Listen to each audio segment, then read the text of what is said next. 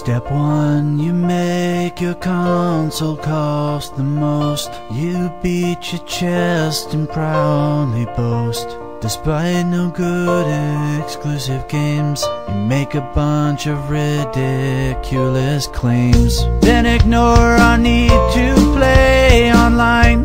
Don't make it fun like Xbox Live.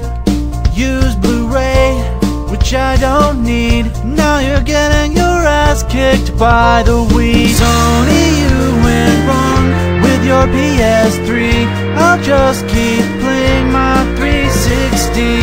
Hope this song has helped you understand. Now you know how you killed your brand.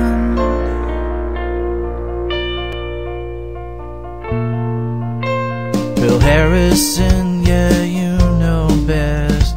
Except you didn't beta test. Sure, I can surf the net, but I can't find my gaming friends.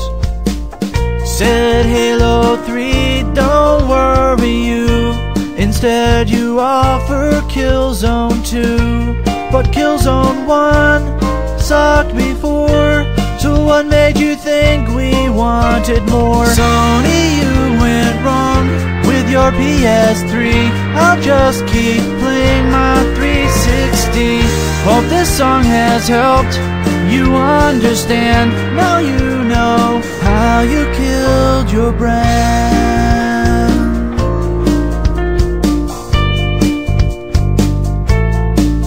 At PlayStation, what we have done successfully over the last 12 or 13 years is to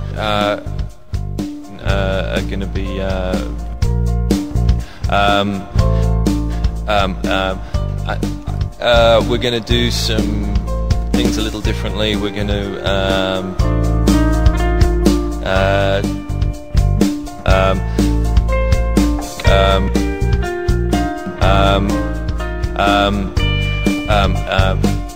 I don't have any comment to make. Sony, you went wrong with your PS3. I'll just keep playing my 360.